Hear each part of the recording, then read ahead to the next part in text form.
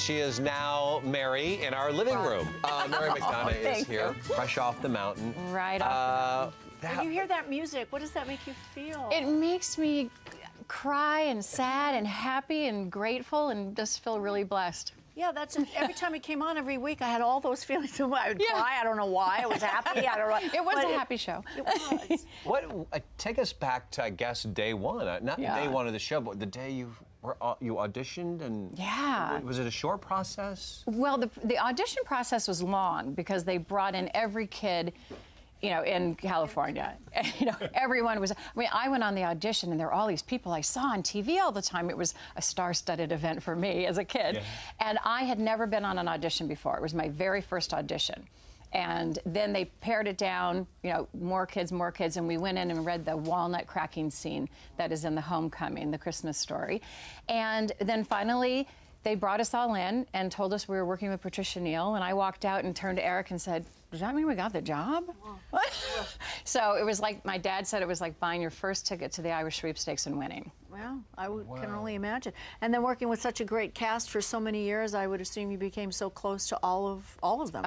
We're still so close. We all are together all the time. We celebrate birthdays, and unfortunately, every once in a while, a death will lose someone. Yeah. And we had dinner at Michael Leonard's house a couple weeks ago. Mama, look at Mama had us all for dinner. Oh, look at that. But you wrote in your book that you were bullied when you were younger. Yeah, a little bit. I was trying to, think about this. I mean, here you are sort of isolated for, 10, 11 years doing this show. Yeah. Where did that come from? Well, it came from a couple places. One was I didn't fit into school, and I was only in school a few months a year. So sometimes it would happen at school, but it happened on the set, actually. There was someone's daughter was working on the show because we had the kids as extras in our schoolroom. And she told me that I didn't really get the part. It wasn't really mine, and they really wanted someone else because I had never acted before. I was brand new. And that the only reason I got to keep the part is because I looked like Earl Hamner's real-life sister. And I was 10 and horrified. And I took it into my heart, and I thought, oh, no. There's all the other kids know how to do this, and I don't, and there's something wrong with me. And it just fed into my sense of trying to be perfect, and I never told anybody. Well, you were also, going through puberty at the time, too, 11, 12 years old. And what did that do to your self-esteem? Oh, it tanked. It completely, rocked a sense of already rocky sense of who I was. And I developed all kinds of insecurities and eventually developed into an eating issue and a food issue and body image issues. And Erin was supposed to be the pretty one. And so I always felt this pressure to be pretty. And did you feel pretty? No. To me, Erin was the pretty one, and so she was dumb.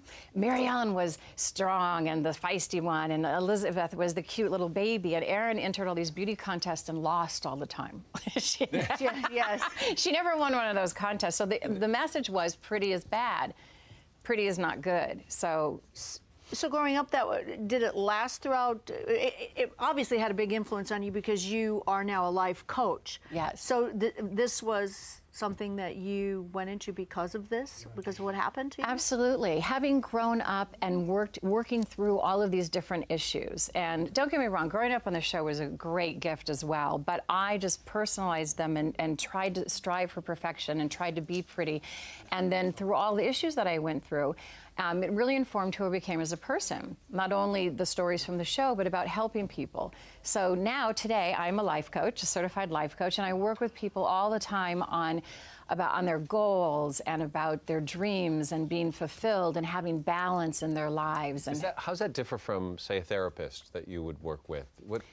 The fundamental difference. Yeah, the fundamental difference is we don't deal with the past as much. We address it, but we really focus in on, and it is very therapeutic, but it is not therapy. So we focus in on what you want. And I never tell my clients what they should do.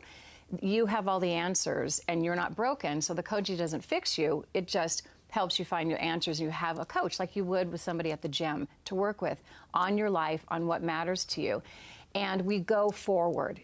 It's sort of here we are now, let's move forward. How can we embrace where we are and and move on? Where was the epiphany for you when you felt like you were stuck and before this sort of epiphany, if you will, happened to you, before you moved forward? There was I'm kind of referring, there was the hog photo, the what photo? Well, I journaled. Oh, so the hog photo. This is a self-portrait that I drew of myself, goodness. and you can see I called her Hog Body. It's in my book, and she's crying. Those are my freckles.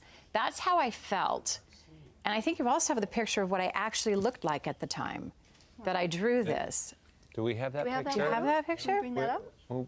Yeah. It may be coming. Maybe. But anyway, so that's how I felt, and I was about 13, and I actually was very, very thin. And look how beautiful. That's what you look like, and that's how you thought you saw. Yeah, and that's how I saw myself. And I always thought I was alone. But what I realized through my coaching and my workshops that I do, that I actually wasn't alone. I just kept it all secret and inside. So many women and men and boys now all feel the same way. And I just didn't know it. But sharing it is part of the healing and moving on. And journaling helped me. John Ritter started me journaling, and it saved my life. It's amazing how resilient children can be, and yet how fragile. Oh, yeah. One person tells you on the set that you're one not story, enough. and it stays with you, and it shapes your life. It does. Now you're shaping other people's lives. Yeah. Thank you. I am. My dad always said, make good lemonade. Make good lemonade. Good lemonade. Yes, I love it. Make good Smart lemonade. man. Yes, he was. Mary's book, it's called Lessons from the Mountain, What I Learned, from Aaron Walton, available wherever books are sold.